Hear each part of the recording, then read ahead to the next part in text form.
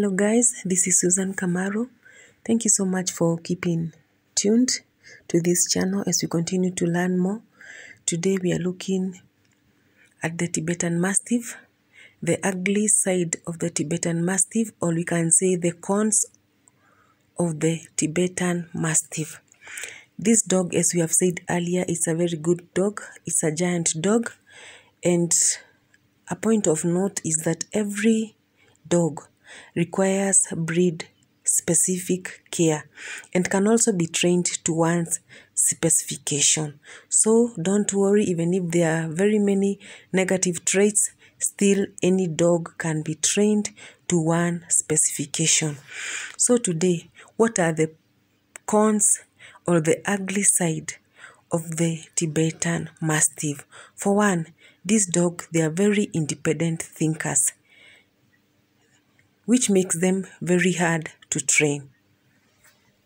Number two, Tibetan Mastiffs are very loud barkers. Sometimes they create inconvenience to others,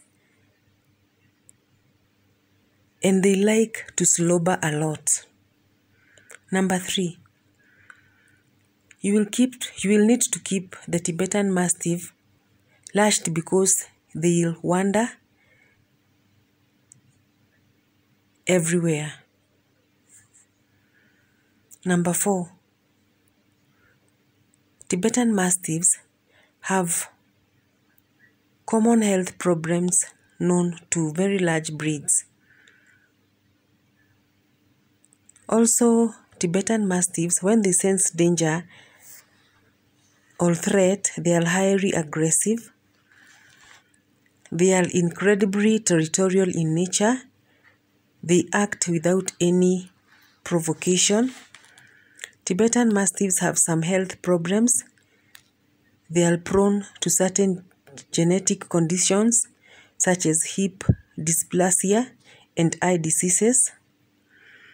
Also, when they shed, they'll shed heavily or profusely during the springtime.